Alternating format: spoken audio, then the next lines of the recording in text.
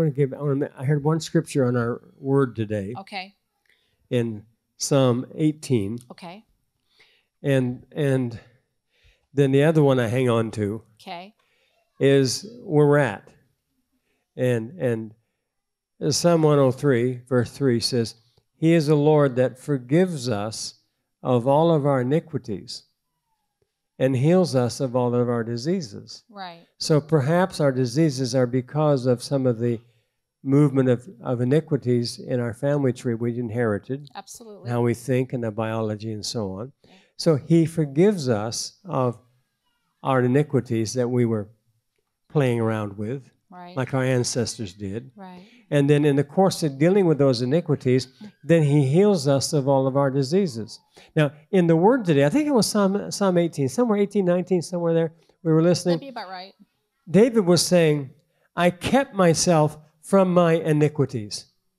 That's true. That's what he said. He said, I kept myself. Yes. Now, he recognized them. Yes, he did. But he didn't participate with them. Right. So at some part of our growth here as mature sons and daughters of the Father, we must recognize in areas that how we think, speak, and act may be a carryover from past generations. Well, I'm also... that could cause problems for us now. Yeah, and the thing is that David had a lot of things that he could have retaliated with because of some of the things that were done to him. Yeah. I mean, from Saul to his son to, the list goes on.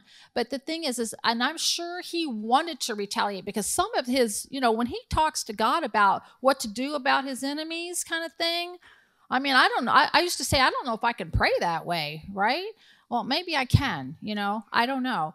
But I'm just saying that he always brought it to God, and he didn't do, even with Absalom, he would not even go out and, I'm sure he was stirred in his, with feelings that he could have retaliated. And when it came time for him after that all happened, and he could have went right back and took over the throne again after Absalom died, he wouldn't. He wouldn't. He said, I won't unless the people want me. Wow. He had every right to take this road. Absolutely. He didn't need anybody's permission. But he was still king. He was.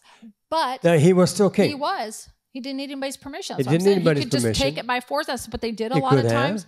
But the thing is oftentimes, I think that we need to consider how we react or respond in situations that iniquity is pushing us and pulling us to react or respond in a certain way.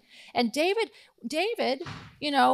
he in that time acknowledged iniquity, basically said, why would he say I didn't give into it if he didn't know it was there? But the iniquity comes just like little bits and pieces of our personalities. Little foxes. Little foxes. Yeah. And all of a sudden, we just actually demonstrate it. Right. Or we internalize it. And it's not good for us. Yeah. You know why? Because iniquity didn't do good things for your ancestors. Right. I said iniquities did not good things for your ancestors. In fact, iniquities is really the work of the enemy to produce his blessings in our life because of our not lining up with God in a special way.